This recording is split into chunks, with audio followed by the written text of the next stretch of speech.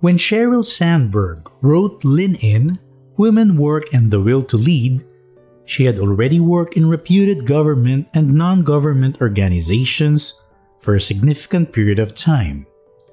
She had also been through a divorce after a marriage that lasted just 1 year, and had married for a second time and had 2 children from her second husband.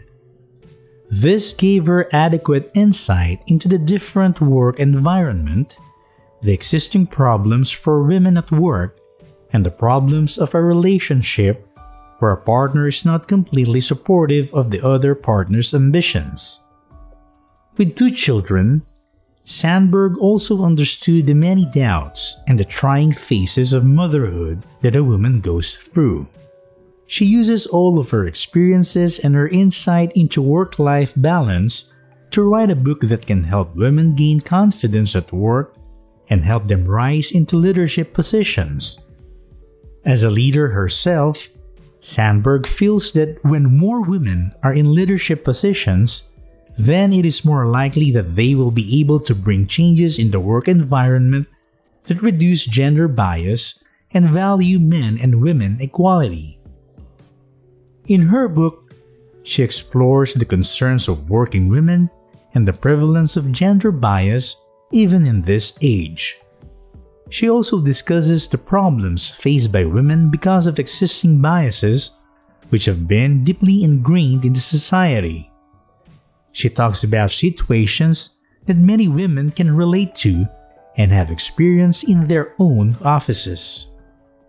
Additionally, the book also talks to women about the doubts they face when they start planning a family.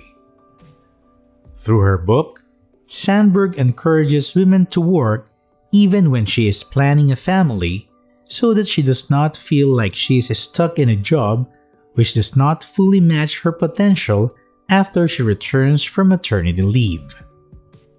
There are a lot of practical tips for ambitious women to do well in the office. She also advises women to choose their partners carefully, since supportive partners can help them further their careers, while non-supportive partners can bring an unexpected change in their ambitions, where they may either be forced to leave their jobs or settle for jobs with fewer responsibilities. The book has received a mixed response from readers. Some have been able to quickly relate with Sandberg's experiences and her advice. Others feel that Sandberg does not completely explore the problems of women with respect to their financial status, the existing relationships, and the cultures that they have grown in. As a result, the book appeals to only those women who can afford the luxury of a nanny, the ability to choose their own partners, and the chance to voice their concerns at work.